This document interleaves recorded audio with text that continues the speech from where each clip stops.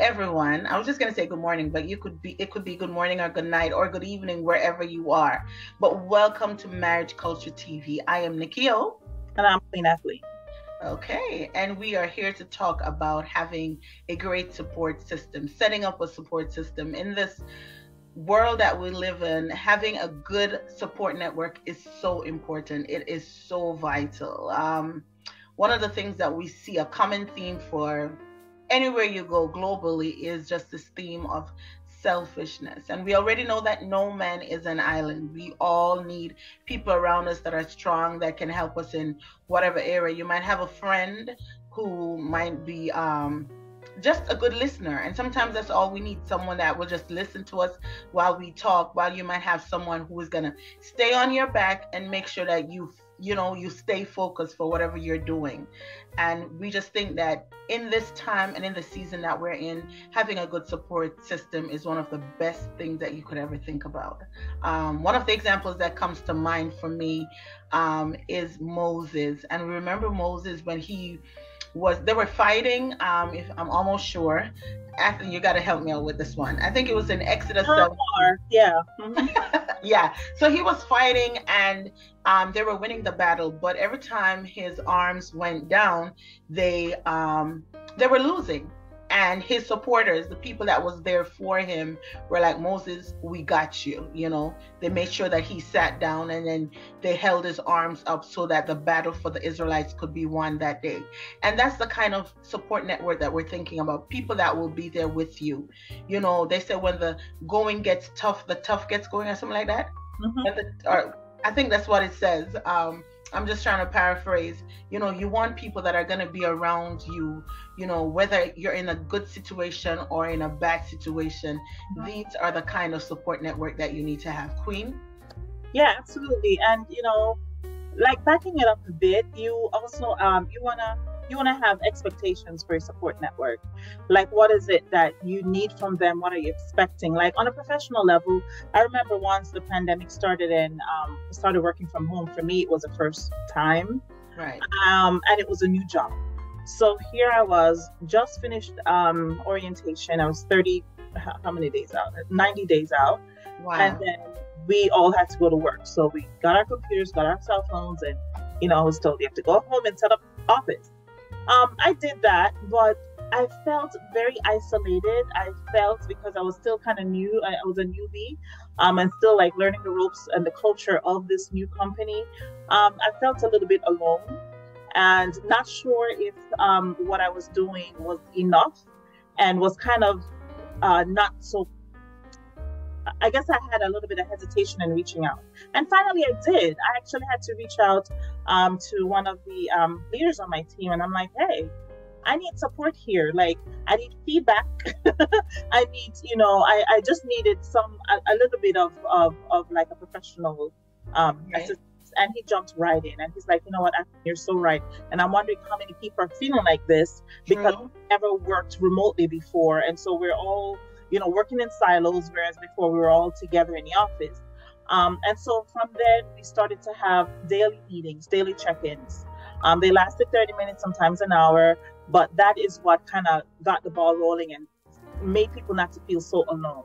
So really, one of the first things you want to do is to define what it is that you need, or to have your expectations of what it is that you need from your network. That was just one example of a professional need.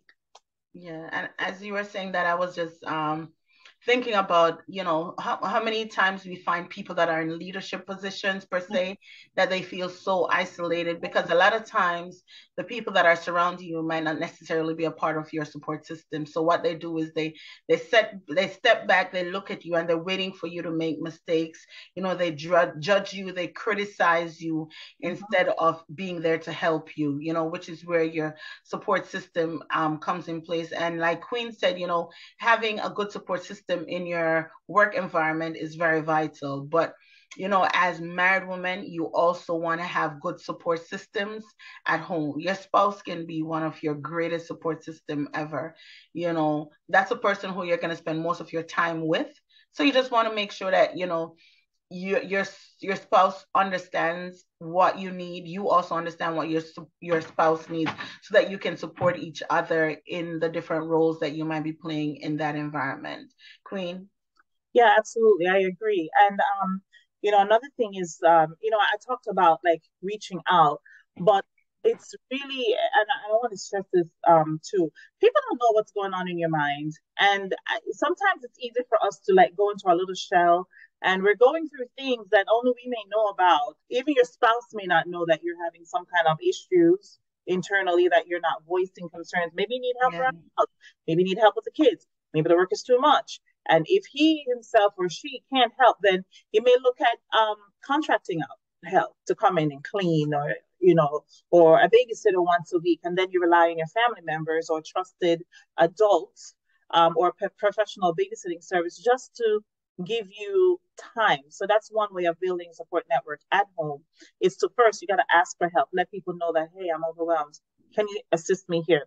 And let them know that you're part of that they're part of that network, so that they can be there for you. On the flip side, too, you should also um, be willing and able to lend assistance when needed. Because if all you're doing is taking, then you can become a leech. Now, that may be necessary for a time for you just to be receiving, but in a marriage, it's give and take. Sometimes you got to be the support. Well, you're always a support network, part of the support network for your spouse. But sometimes, you may need to be leaned on a little bit more. There may be a season when, your spouse may need um, to lean on you, and vice versa. So, but it starts with communication, really, and communicating what the needs are, and, working a game plan to get that support. I like that. You have to have that big communication in. And like Queen was saying, your support system not only comes from your spouse, but it can also come from your friends. It can also come from your family members. Like we said earlier, no man is an island. And, one of the most famous sayings that we have, which is absolutely true, it says that, you know, um, it takes a village to raise a child. And one of the scriptures that I like in the Bible, it says, behold, how pleasant and good it is for brethren to dwell together in unity. Yes, So one of the things that you want to do is make sure that you're choosing your support system very wisely. It's better to have 3 or 4 friends that you can count on than to have 100, or say, oh my God, I have so many friends. Oh, I know this person. And you just have so many people around you that are mere acquaintances, and they're not there, that will definitely support you when you need that person. You know what I'm saying? So instead of trying to be friends with everybody, choose your friends wisely. Choose the people that when you look on them, that maybe you can call them, you can depend on them for whatever the reason is, and they're there for you, and hone in on that. So when you need that great support, like she was saying, maybe you just need to take a breather, and you can call this person or that person and know that, hey, they understand, they know me, they know exactly what I'm going through, and I can depend on them in that time or in that season that I really and truly need them to be that support system for that time of my life that I'm in. Queen? Yeah, and actually, I was thinking, though you're talking about having like trusted advisors, sometimes a support Yeah. network can be in a sense a larger community, but not the inner core, right? So, Right. like I'm referring to now, say you have an interest in cooking and you want to take a cooking class. There used to be a website or an app. I'm not sure if it's out there. I think it was called Meetup or something like that, and it was an interest-based app. So in my church specifically, like we have interest groups. So Okay. if it's running, so they have people that love to run or walk. And so they would say, we're meeting at this park at this hour on a Saturday morning. And so people would go there. That's one way of interacting and getting some kind of support in a health and fitness journey. Another one may be gardening or cooking. So Reading. actually a so no, this was I went to a card making class, and I was like, I am not an artsy person at all, but I found so much fun in it. It's like how to make greeting cards and personalize them and make them very pretty, chic and unique, like something I would spend top dollars for at uh, Target. I learned how to make. So it was nice fellowshipping, like you said, don't forsake the fellowship of brethren. And then having like, a chit chat amongst friends. Now, it wasn't anything intimate that we talked about, but just having that little outlet, that social outlet, really did a lot for the mind. And I came home feeling so refreshed. So there's so many groups there, special interest groups. If it's not in your church, you can reach out and see what's in your community and just tap into that. It really will go a long way for building a support network in a different angle, one that's not so intimate. Yeah, and I know we were talking recently, we were just saying that the way the world is going, it wants you, or the enemy wants you to be, I'm gonna say it's the enemy, wants you to be isolated, self-isolated. So you find yourself in a little group of maybe just you and your spouse, or you and a friend, and you're shut off from everyone. The enemy tries to give you reasons why you shouldn't speak to your family members, or be involved in your church environment, not be involved, like you said, in these little groups that you could have, that way, you have people around you. So when you're going through certain things, you don't feel that self-isolation, which can lead into so many things: anxiety, fear, depression. So you're all alone. And then the best friends nowadays that you notice for most of the next generation, I'm going to say Generation Z, family or couples, is the internet. What does the internet say about this? What does the internet say about my child? What does the internet say about my marriage? Instead of finding people who have gone through what you've gone through, been where you've been, making them a part of your support system. That mother in the church that maybe had like 7 or 8 kids, your own mother who has had you and other people, if you have a relationship with them, your siblings, your older brother or sister, or a friend that you had, or is in your environment that you trust and you sit down and speak with. Generation Z now, it's like, hey, it's just me, it's us.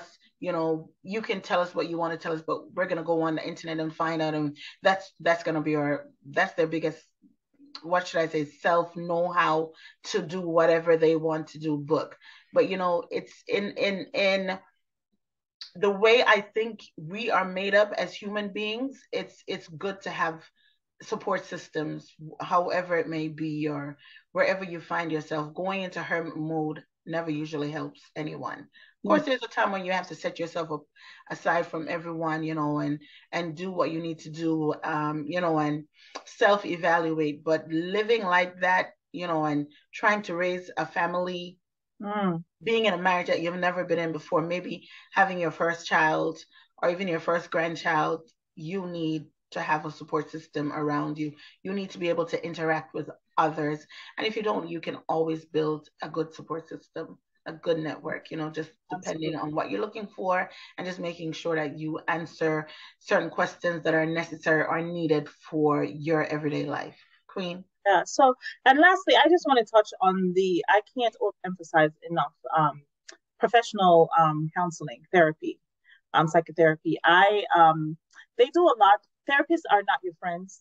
They're not your family members. They're professionally trained individuals that know how to help you navigate tough and difficult situations that you may be facing, and just help you to think through. They ask probing questions that it's kind of weird how they would ask some probing questions and allow you to, as you're answering them, sometimes you have the answers to the question that you've had, or you call it the solution, but they're not your friends, and they're not your family members. Now, you can definitely get good advice from them. I have a therapist and I see ever so often, and it has done a lot of good, in my thought process. I have an outlook on life as a Christian counselor that was I was just gonna say that. Make sure it's Christian counselor. Criteria of mine, because everything that if it's not biblically based, then I don't want to hear it.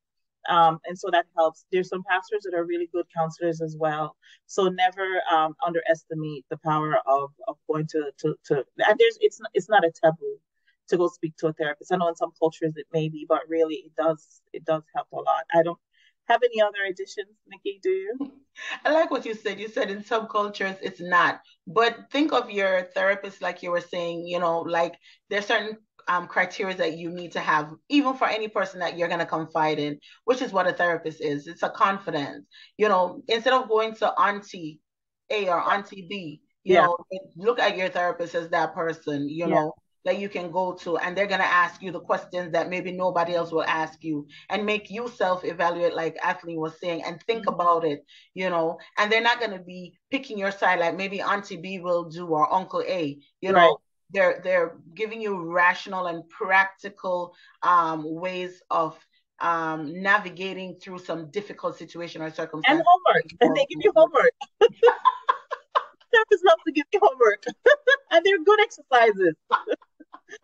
So just think about that, so like Queen said, they're not, don't think of them as your enemies. They're not. They will really help you, especially with everything that's going on in our world today. You need a good support system, and making a therapist a part of it is not a bad idea at all.